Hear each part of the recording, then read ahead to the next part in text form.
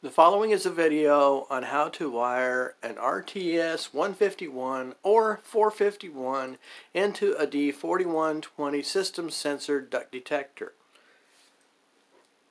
This is the schematic way of doing it. I am not going to take the devices themselves and try to show you how to do it, because sometimes you have a tendency to say, what's that number on that device? Because I can't hardly see it, I can't hardly read it. I'll tell you what it is, and then you'll have to stop the film or whatever to take a look at it. Well, it's easier to do it if I do it by schematic. Now, one of the big things about the RTS 151, 451, either one, remote test station is the fact that for it to operate correctly, it needs 5 wires. I said 5. Now, you can use thermostat wire. They have 5 conductor and 8 conductor. They aren't necessarily of these exact colors, but they still work, and they are legal to be used on fire systems because the thermostat wire is listed as a communications wire. So you can use it on fire systems because all you're doing is making a light come on. And this light is not a fire light in the fact that it would be to evacuate the building. It is a duct detector light, which is just telling the customer you have an issue with the duct detector. It does in fact take 5 conductors, 1, 2, 3, 4, 5. And what you will find is somebody will say this thing needs to be run in firewire, and the highest firewire that you can get is an 18.4 instead of 5 wires. And that's why I say don't bother using an 18.4. Because what they will do is, in their own sense of getting the job done, is they will eliminate this green wire and say, this is all the wires you need. However, if you eliminate this green wire, what you'll be doing is eliminating the ability for the green light of the RTS to come on, which is your first indication that anything is actually working. And that is fire code. You must have a green light on. And although this device doesn't have an annunciator in it, you can take a simple 24 volt piezo siren. If you take this RTS and mount it inside a deep single gang box, you can take the little sounder that you buy and put the positive on terminal 1 and the negative on terminal 4. When this thing goes into alarm, that little piezo will sound off, and depending on how you put it in, it will sound off ridiculously loud. Every time I put one in, I put it on with the piezo forward so that when I put the reset switch on, it goes over the front of the piezo and cuts its volume to about half. It is still plenty loud to be heard in the building, but it's not ridiculously loud. If you do the 5 conductor setup like I'm recommending, then you will be correct as far as having your power wire indicating a green light on the RTS, and you'll have that sound from the piezo, which gives you both qualifications of what HVAC and fire systems are looking for this thing to operate correctly. Otherwise, what somebody would do is they would eliminate this wire. You won't see a green light. You will have your test and reset working correctly, but it is not functioning correctly. Now, you'll also notice on here, on this D4120, that you have the supervisory contacts on the D4120, which are used by your fire panel. Like this.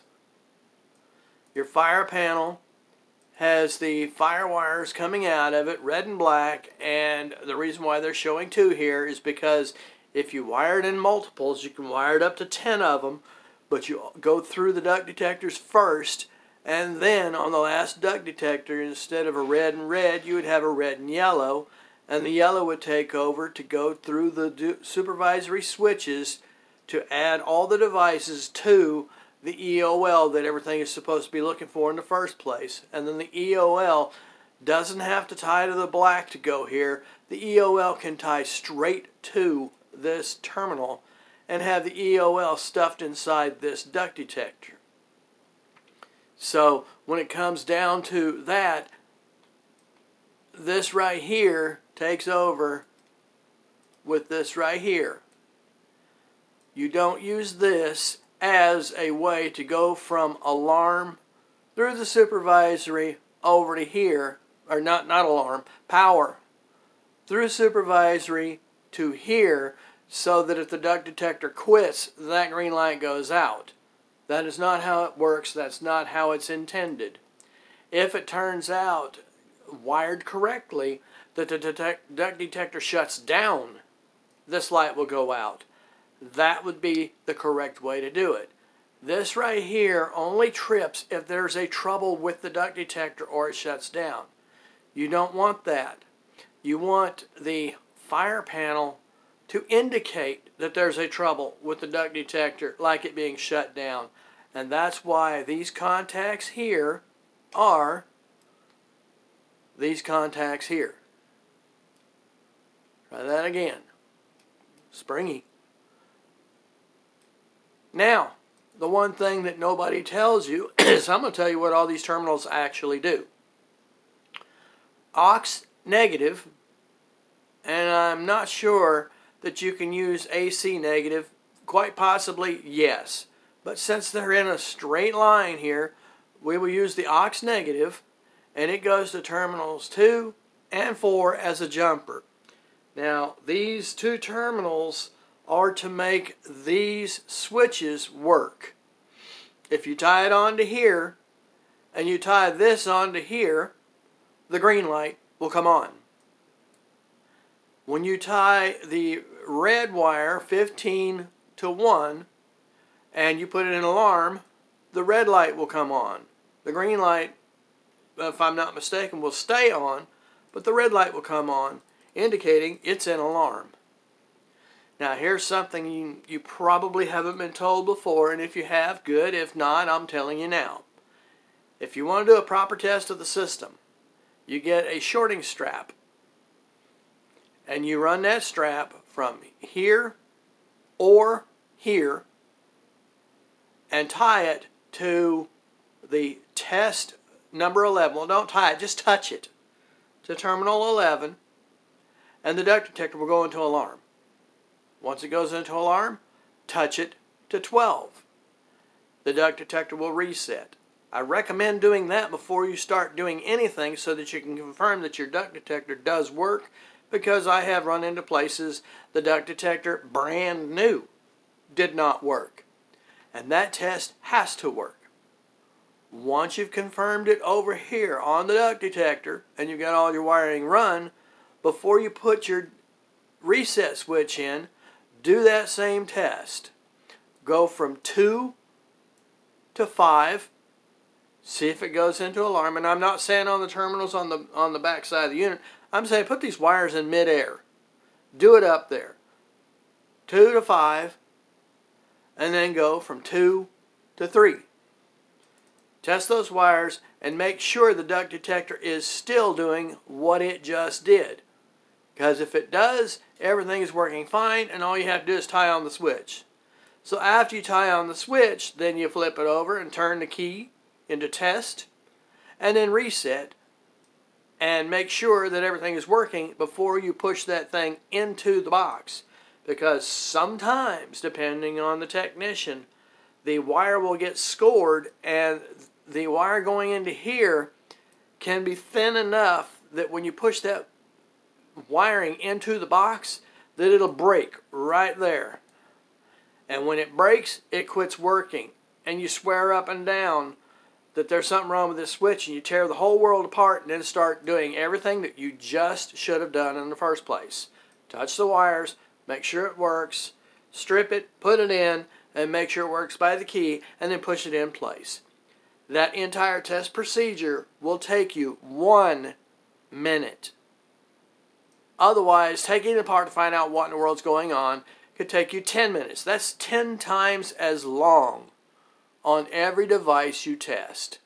That gets ridiculous. Just do the quick test, call it done, and realize on this RTS, I realize this says 451 on both sides, but believe it or not, it's the 151 and the 451. This is how you wire the duct detector and use the supervisory contacts. This is how you wire the reset switch to the duct detector so that you'll have control of the duct detector. That is how it wires up. You're more than welcome to pause this thing, take a close look at the world, whatever you want to do. Leave questions in the comments section. I will do everything I can, if I have to make another schematic to show anything else you might be interested in finding out. Because when it comes down to duct detectors and relays and elevator recall and a whole bunch of other things, I can make all of these you want and keep you very well informed on everything, and have it to where you can just simply look it up on your phone instead of calling the boss and saying, now how do I do this? Forget it. Just look it up here. If you have any comments, any questions, please leave a comment, subscribe if you will, whatever you want to do. I will talk to you later. Bye.